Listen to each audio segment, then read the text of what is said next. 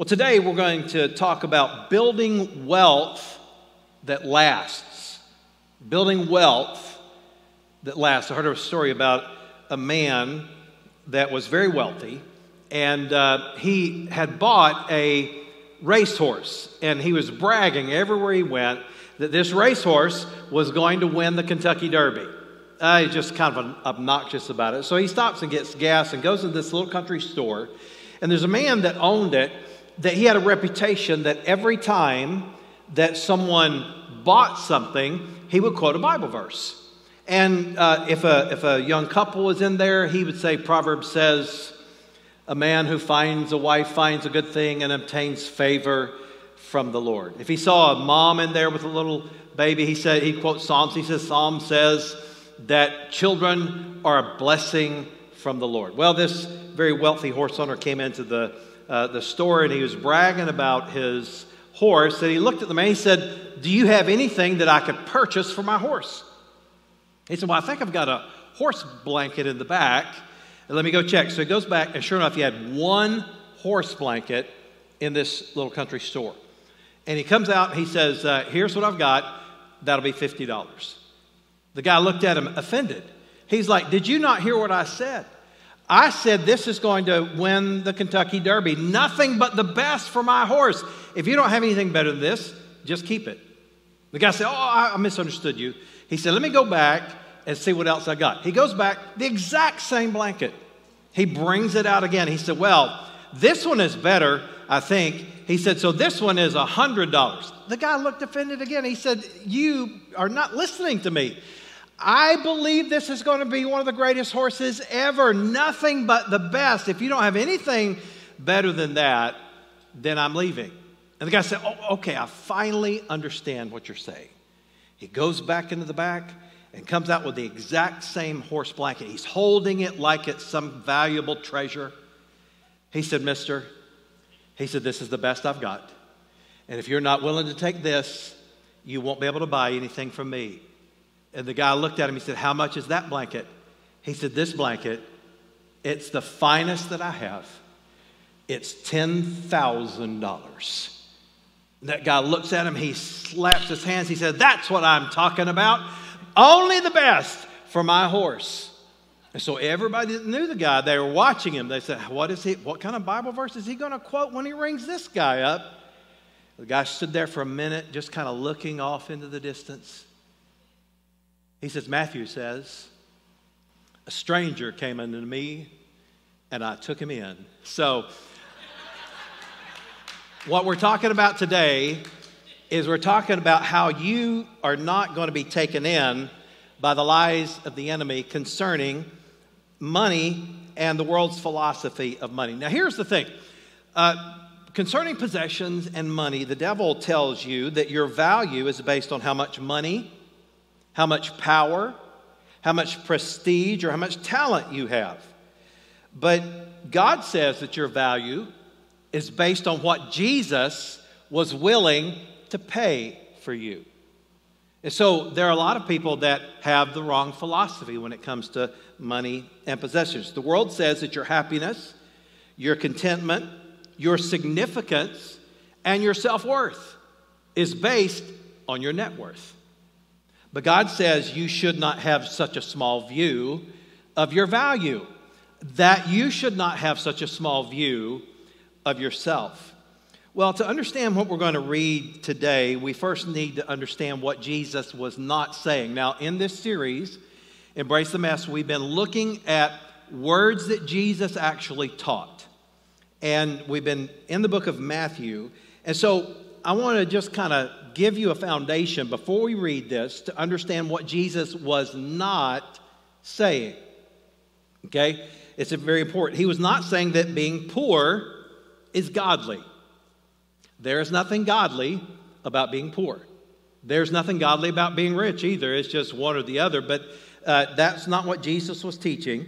To understand Scripture, you've got to compare all of Scripture. So he was not saying that we should fail to plan, or that we should fail to save, or that we should fail to manage our money. He was not saying that at all. In fact, what he was saying was basically that money is a tool. Now, I hear people misquote the scripture. I hear this all the time. Money is the root of all evil. Well, that's not what the Bible says. You see, money is simply a tool. Now, a tool is neither good nor evil, all right? A tool is simply to be used for a purpose. Now, can you misuse a tool? Can you use a tool for the wrong purpose? Absolutely.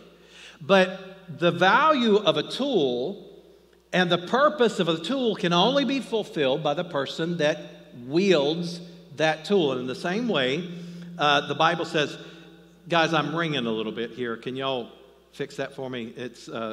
There we go. Thank you so much. So the Bible doesn't say that money is the root of all evil. The Bible says that the love of money is the root of all evil. Now, that word love, it means the inordinate love of money. So it's not saying that being happy with something that God provides for you is wrong. What he's saying is that greed is wrong. What he's saying is that being driven by and possessed by money and possessions, that is what is wrong. And the Bible does tell us this, that every good gift comes from God. And so that includes our finances, our job, our health, our possessions. So everything good comes from God. In fact, Jesus himself said this. He said, if you, being evil, know how to give gifts to your children, how much more will the Heavenly Father give, and this is the word that Jesus used, good gifts, good things to his children, to those who love him. Now, understand this. There are 4 admonitions concerning money and possessions from the Bible. This is not in the outline, so if you want to jot this down, you can. There are 4, at least 4. There are probably many others. But there are 4 admonitions that we must heed. Number 1 is you must have contentment. Contentment. God wants you to be content with what he has. Have you ever noticed that for some, and in fact, I believe the temptation is great for all of us, that the more we get, the more we want, that we're never content. Now, don't misunderstand what contentment means. It does not mean that if you own a business that you should not want your business to perform well, or that it's not wrong for you as a business owner to have a goal to make more money this year than you did last year. That's not what contentment means. The word contentment doesn't mean that you don't ever want to get ahead at work. It doesn't mean that you don't want a raise or that you don't want a promotion. That's not what contentment means. Contentment means looking to God and understanding that what he has given us is enough. What he has given us in Jesus Christ especially is more than enough.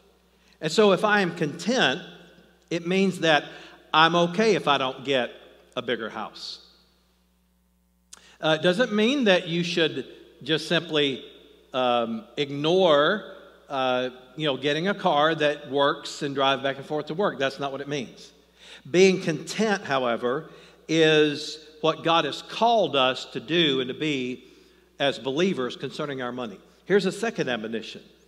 It is that we be thankful. Give thanks. Give thanks. Understand that God is the one that provides. Now, does God want you to partner with him? Absolutely. I remember when I was in college, we would have devotions at night in the dorm where we lived, and there would always be guys that would say, pray that I get a job, pray that I get a job. I don't have a job, pray that I get a job. And I found that not only did I pray that I would get a job, but I actually went out and looked for a job, and I got a job because I went out and looked for a job. And I found that a lot of these guys that were praying and praying and praying and praying just simply never looked, okay? So it doesn't mean that, that God doesn't want you to participate, or that he doesn't want you to try, or that he doesn't want you to work. There's so much in the Bible about managing money, earning money, and so, but he wants us to be thankful. And then the third admonition is that we practice generosity. The Bible is very clear that when you love, you're going to give. And being generous as a believer is at the heart of making an impact for the kingdom of God. So be generous. Be generous. And then the fourth admonition is this: allow our wealth, money, or possessions to stir us to worship God. And if you are not worshiping God because of the good blessings that He has given you, you have the wrong attitude about money. It doesn't matter if you have a little bit or a lot. It doesn't matter if you're poor by some people's standards or rich by some people's standards. By the way, did you know that worldwide, if you own a car, if you have a car to drive, then you're in the top 10% of the wealthiest people in the world? Did you know that if you have the average household income of our area, this part of Georgia, that you're in the top 1% of the wealthiest people in the world? We all hear about the one percenters, right? Oh, the one percenters, the one percenters. Well, I just want you to know that even though you may feel like that you're broke, and even though that you may feel like you don't have much, because you live in this country, you're in the top one. Most people are in the top 1% of the wealthiest people in the world. And so what God wants us to do is make sure that our possessions stir us to worship God. They should stir us to worship God. So when you get a new car, that should stir you to worship God. That's kind of hard if you're upside down on a payment to worship God, but that's a subject of a different message, all right? So what we must do is make sure that we worship God because of His good blessings in our life. Now, I want you to understand that what we're going to read today, Jesus was not giving financial advice, but heart instruction. Okay, Jesus was not saying, stop by my office and I'm going to put together a portfolio that's going to help you manage your money. That's not what He was teaching. He was talking about rather the heart that we have that focuses or is tempted to focus only on temporal things. And is your job important? Yes. Is money an important tool for your life? Absolutely. In fact, Jesus talked about it more than any other subject. The Bible talks about money more than any other topic, and many of these, the most important topics in our life, more than all those put together. So God does not deny the importance of money and possessions. He shows us that our heart, however, must be right. So I want you to look at what Jesus said about building wealth that lasts with me from Matthew chapter 6. Beginning in verse 1, beware of practicing your righteousness before other people in order to be seen by them, for then you will have no reward from your Father who is in heaven. By the way, this is about your perception. This is about how you want other people to see you. And if you are so desperate for people to see you in a certain light, you need to check your heart. There are some people that will spend more money than they have just to be, they want to look like a $40,000 a year millionaire. Do you know what I'm talking about? They make $40,000 a year, but they want to drive like a millionaire. They want to live like a millionaire. And so that's what these people were doing. He says, thus when you give to the needy, sound no trumpet before you, as the hypocrites do in the synagogues and in the streets, that they may be praised by others. Now you say, what in the world does that mean? Sound a trumpet before you. Did you know that in Jesus' day, the wealthy would often hire dancers or musicians to go before them when they gave in the offering at the synagogue or the temple? Can you imagine that? Dun, da, da, da! Here comes Ritchie to give his money. I don't know what kind of song they sang, but Jesus said, stop that nonsense. It's not about what you think other people think about you. He said, truly, I say to you, they have received their reward. But when you give to the needy, do not let your left hand know what your right hand is doing, so that your giving may be in secret. And notice this last sentence, your Father who sees in secret will reward you. So here's the first word I want you to get. It's the word reward. God rewards generosity that comes from the right motive. I heard one preacher say, we want you to have a happy heart when you give, but we'll take it from a grouch, right? But God's saying that, what we need is people that have the right heart motive. What you need is the heart motive. And because you gave, you get rewarded. Can I just say this? Because somebody gave, we're able to have church. Because somebody gave, we have children that come to know Jesus and follow in baptism in this church. Because somebody gave, we have middle school and high schoolers that are following Jesus Christ. Because somebody gave, there are people that get saved here at Avalon Church. Because somebody gave, you're able to see people in this church that have had their marriages restored and their mental health restored and their blessings restored. Why? Because somebody was generous and had the right motive in giving. And so God promises to reward those that have the right motive. When I was 16 years old, I went to a summer camp. It was a Christian camp. And I had really two motives for going. One was to play basketball, and the other was to meet girls. All right, so that's really the only reason I wanted to go to camp. It was because of the girls, and I got to play sports while I was there. Well, while I was there, it's a Christian camp, and this church had invested all this money into this camp. And it was there that I committed my life to Jesus Christ to serve Him with my life. I went forward during the message time in the camp services, and I was already a Christian. I'd already been saved, but it was at that camp that I said yes to God's will for my life and became a person that surrendered to the ministry. Now, you know why, indirectly, why this church exists? Do you know why we're able to see people saved here at this church? It's not because of me. I get it's because of Jesus. But you know why I've been able to lead this church for 20 years? You know why? Because somebody gave. You don't know them. You've never met any of them. Most of them that gave to start that are probably dead now, but they will receive a reward. And so the first word is the word reward. That God will reward you when you have the right attitude toward money. Let's read on.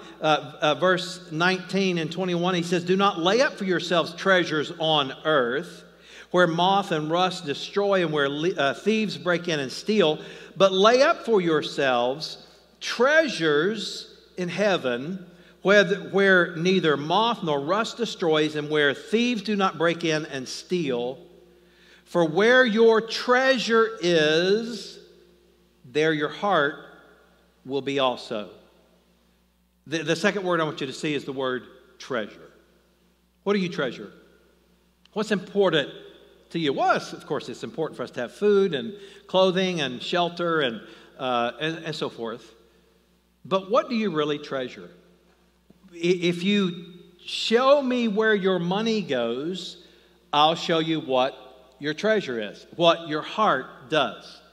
I've got some pictures that I want to show you. This morning, I had a board meeting for Ndawa Yatimba, which is the children's village in South Africa that our church helped start and that we support more than any other church. And Bob and Joanna Graham, friends of ours, they are doing a great job. I had a board meeting this morning through Zoom, and we found out how they're doing. This is a picture of the grannies and the children and some of the workers there in the children's village. You'll notice that there are a lot of teenagers in that picture now. They're getting older.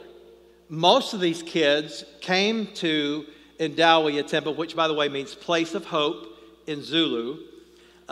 Most of these kids came there as little orphaned children. All of them were orphaned. Their parents were dead. Majority of these kids were in what is called child-led homes. In other words, both of their parents were dead, and there was an underage child that was leading that home, sometimes 10 years old. And so these children were adopted through the program that we have there. It's a wonderful, wonderful program. And a lot of these kids have gotten older, and I want to show you a picture of Ayanda. Ayanda here is around 20 years old now, and she came there. She is going to college, and she is just going to make an impact for Jesus Christ there in South Africa. Let me tell you a little story about her, because I want you to understand where your treasure is, there your heart will be also. Ayanda was found in a field when she was about 18 months old. There was a helicopter that was flying over, and they just happened to see a child lying in the middle of a field. Well, obviously they stopped and they got her and rescued. She was almost dead. And this little girl, at 18 months old, had been raped and left for dead. She had no hope. There was no hope for her future. There was no hope for her education. There was really even no hope for her salvation. There was no hope for her life. But then, Indawa Yatimba got involved. But then, Avalon Church got involved. And because you gave, this young woman now is going to college. She's been saved. She's graduated high school. What am I saying? What is your heart treasure? What do you treasure? That's what Jesus is saying, that what you and I need to learn is that what we treasure matters, and how we live matters. Verse 22, the eye is the lamp of the body, so if your eye is healthy, your whole body will be full of light, but if your eye is bad, your whole body will be full of darkness. If then the light in you is darkness, how great is the darkness? Here's the third word I want you to write down, the word perspective. Perspective. Do you realize that when you get God's perspective on your money, on the material possessions, on the fact that this world is temporary, that eternity is forever, when you get God's perspective, it changes everything about you. I grew up in North Carolina. Most of you know that. Close to where I grew up, there was a man, I won't say his name, but he was an old farmer. And he lived to almost 100 years old. And I remember my dad and I would sit on his porch and talk to him about the Bible and talk to him about Jesus. And we found out a lot of things about this man. He was a multi-millionaire, and yet he didn't even have plumbing in his house. He was a multi-millionaire and had owned one car in his life. And he bought it brand new, and I'm not even really sure what year it was. I think it was in the 1920s. And he was driving it home, and he lost control and ran into a tree, dented the fender, and he got out, and he started walking home. And the very first person he saw, he handed them the keys and said, "Would you like a car?" And they said, "Yes." And he gave it to him, and he never owned a car after that. He drove a tractor wherever he would go. This was a man that, according to the stories that we were told, was such a miser, was so tight, that he would keep his money in milk pails that you'd use to milk cows with. And the story goes that he walked into a bank and had a milk pail with a covering over it. And he said, "I'd like to see the bank president." And they didn't think he had time for that. And the guy was like, they just kind of dismissed him. Well, he left that bank and walked into another bank with his milk pail. And it's told, and I don't think he probably had this much money in there, but this is the story, that he had $100,000 in cash in 1927 in the milk pail covered over with a towel. Now, I looked it up. The value of that in today's money would be over $16 million. And he says, "May I see the bank president?" And they said, "Sure." He goes in. He sets the milk pail on the guy's desk. And the guy said, "What are you doing?" And he uncovered it, and he had all this money. He said, "I'd like to make a deposit into your bank." Now you say, why would you tell that story? Well, because this man had the wrong perspective on money. Not that he had money, not that he didn't have indoor plumbing, not that he only had one car in his life. But as we would talk to him, he really began to believe, he began to tell us that there was no hope, that even though he said he read the Bible every day of his life, he did not believe that anyone could be saved. He did not believe there was hope for anyone. And he lived his entire life with millions of dollars and zero hope. Now, I can say honestly, that's the wrong perspective to have. On the other hand, there's a man that was my best friend at the time, and his name was Kenny. And before we ever started this church, he knew that we were praying about this church. And Kenny had been blessed by God. He had a great job. He made a lot of money. He had a business on the side. He was just doing very, very well. And God blessed him. And the more money he made, the more generous he became. And I'll never forget it. We were living in Jonesboro at the time. And he rang my doorbell. And I went to the front door. And I said, "Hey, Kenny, what are you doing, man? Good to see you. Come on in." He goes, "No, I don't have much time." He said, "But I would like to give you something." And he handed me a check for $10,000, which was the very first seed money to start this church. $10,000. Now, about a year after that, I had to preach Kenny's funeral. He died in a car accident. Had no idea that he was entering into the last phase of his life. He was my friend. We did lots of stuff together. But here's what I know. He sowed seeds and had the right perspective on money. God blessed him. The more he gave, the more God blessed him. And he would say, "You can't outgive God." And that was true. Now, what is my point? Well, you and I need to learn that we need to have the right perspective on money. Because guess what? Only what you send ahead is going to last forever. I don't care how much you earn. I don't care how much you have in the bank. You ain't taking none of it with you. Pardon my grammar, but embrace my theology. I've done a lot of funerals in my life. I've never seen a U-Haul trailer pulled behind a hearse. You know why? Because you ain't taking it with you. I mean, I really want you to understand what God wants us to learn is to have perspective on money. And then here's the last one, verse 24. "No one can serve two masters, for either he will hate the one and love the other, or he will be devoted to the one and despise the other. You cannot serve God and money." Actually, the word in older translations is translated mammon. Mammon was the Babylonian god of wealth and significance and power and prestige. And what happened was, in that culture, just as in our culture, they thought that in order to have power, in order to have significance, in order to have contentment, in order to have prestige, you had to have a lot of money. And you know what Jesus is teaching us? It doesn't matter how much you have in the bank account, your worth is beyond measure. To God, He was willing to give His only Son to die for you. That's how much you're worth to Him. So it doesn't matter if you drive a brand new car or not. It doesn't matter if you live in a brand new home or not.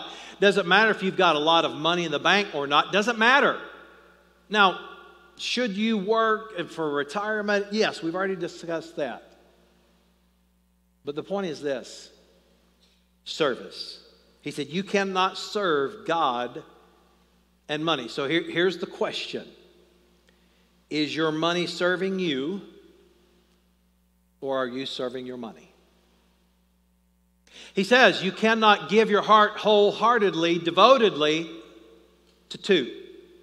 Now, he's not saying you can't have money and serve God. He's not saying you can't be rich and serve God. That would be untrue, because we know in the Bible there are many rich people that serve God incredibly well.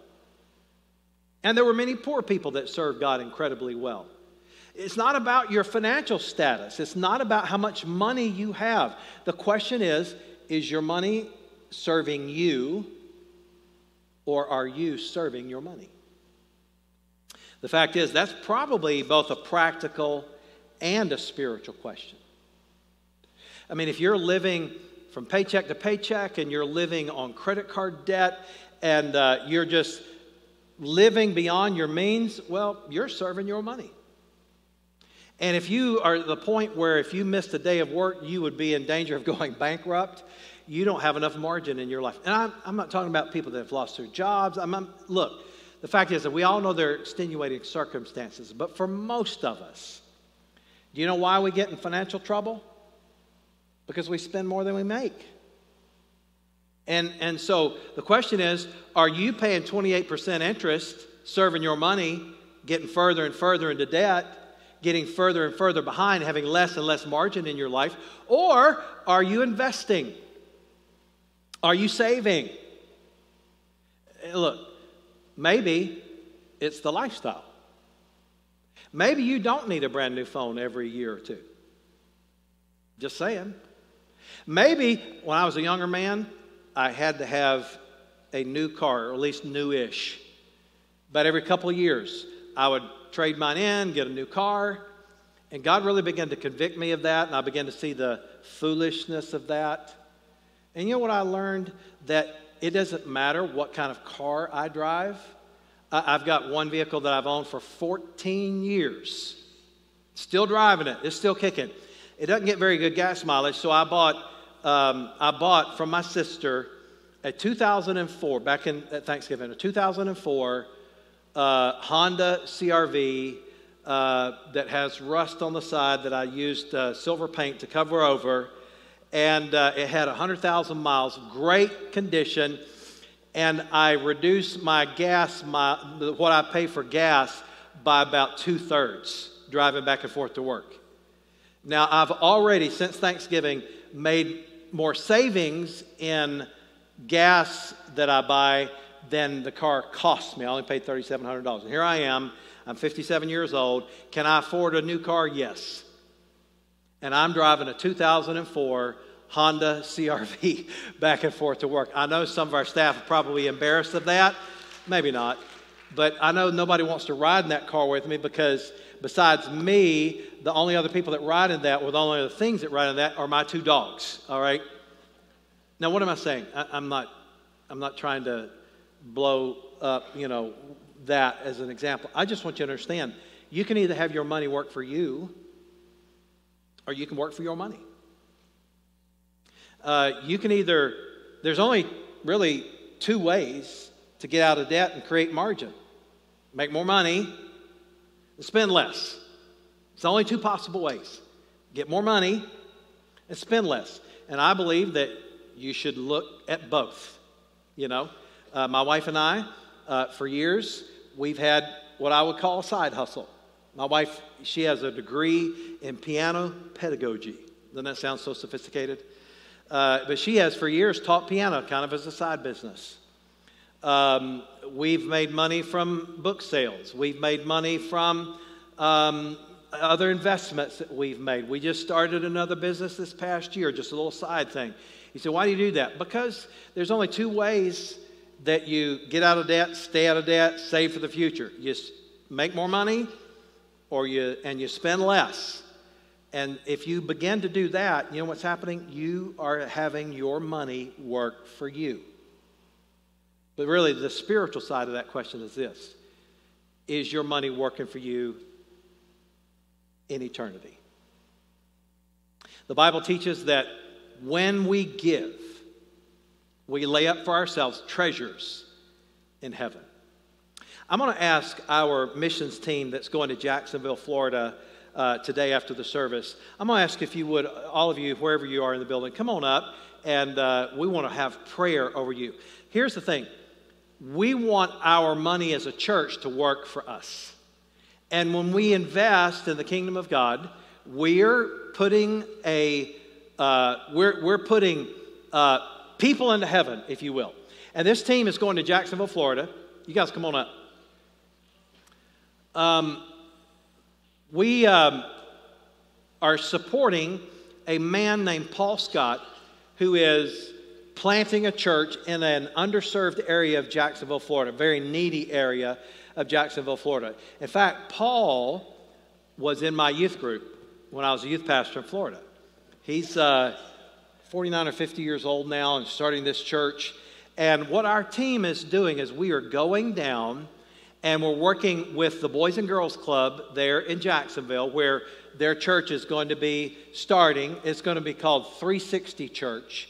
And so they're meeting now. And what our team is going to do is we're going down to help the Boys and Girls Club. You say, how does that help start a church? Because we're creating evangelism events, and that's where this church is going to meet. He's already got a relationship, and we're creating goodwill. And we are actually having our team going to go work on the Boys and Girls Club, do some repairs, do some stuff, and then they're going to do some programming for the kids from the Boys and Girls Club this week while they're there. And then we have Bible studies set up and all this kind of stuff, and they even have a trip to the beach planned. All right, so just so you know, it's not going to be all work and no fun, but they are going to go down and make a huge impact for this church. So I want you to be praying for 360 Church, because what we want to do is to make our money as a church work for us. In other words, we're not selling products. We're talking about eternal life. We want to put people in heaven, and that's what we're doing with this team. And so maybe in the future you'd like to go on a missions trip, and I think it would be wonderful. Like I said, I talked to the Children's Village in South Africa this morning, and Bob is desperately asking anybody that will to come to South Africa. And it just encourages them and it helps them. And so we want to continue to do these kind of things. And so as a church, we want to pray and ask God to bless them, okay? Would you pray with me? We want to pray over this week that they have safety going down, and that they have an impact while they're there, and they have safety coming back. Heavenly Father, we pray now for this team of people that's going to be going to Jacksonville. God, that you just give them safety, empower them, give them divine opportunities, give them divine appointments as they go to serve this church and to serve that community and to make an impact. Lord, I know that there are going to be children in this Boys and Girls Club that need Jesus. Their family needs Jesus. And Lord, I pray that you just give us those divine appointments to be able to help them and to point them to Christ. And for Paul to be able to reach their families as he starts this church. I pray that you give them safety coming back. I pray that you give them impact while they're there. And God, we want you to know that we love you, we appreciate you, and we thank you for giving us this opportunity. For it is in Jesus' name that we pray. Amen. Amen. Now we're going to hang out after service with the deacons and elders and this team, and we're going to be feeding them and sending them off to have a safe journey to Jacksonville, Florida today. Amen? How many are going to pray for them as they go down? All right, God bless you. Thank you, guys. You can go ahead and have a seat. Let me finish my prayer time. I always like to give an opportunity for people to receive Christ. If you've not done that and you would like to do that, maybe somebody's been praying for you, maybe the Holy Spirit is dealing in your heart, I would encourage you to open your life to Jesus Christ. All you've got to do is ask. God says that he'll answer. And so you ask. The Bible says, whosoever shall call upon the name of the Lord shall be saved. If you're online, pray something like this. Dear Jesus, I invite you into my life. I ask you to save me right now. And at the bottom, if you'll hit the button that says, I pray to receive Christ. If you're in the room today and you want to receive Christ, or you just prayed along with me, or you just said, yes, that's what I want, God, then take the next step card, put your information on it, and drop it in the box on the way out today. We're going to be baptizing on Easter weekend. What a great opportunity. Can you imagine? You'll never forget that. I was baptized on Easter. Can you imagine that? And so if you need to be baptized, we encourage you to go ahead and do that on Easter weekend. We've got people that we're lining up now, and we're also going to have a spontaneous response for anybody that gets saved on that Sunday and Saturday that want to be baptized. So be praying about that. Anyway, sign up. Make sure that you communicate with us through this card and let us know that you were here today. Let's everyone stand together. Thank you for being here with us today. Thank you for joining us online today. Let's continue to pray for this team as they go to Jacksonville, Florida. And I believe that they'll make a great impact for the kingdom of God. I love you. Thank you so much for being with us today. Have a great week. We'll see you next Sunday. Thanks so much for joining us today on the Avalon Church YouTube channel. We hope the message you heard today encouraged you and strengthened you in your walk with Jesus wherever you are. If you know of someone that could use today's message, be sure to share it with a friend and also hit the subscribe button so you don't miss a single message. If you feel led today to give towards the mission and vision of Avalon Church, you can do so by clicking the Give button on the screen. Thanks so much for joining us, and we'll see you next time.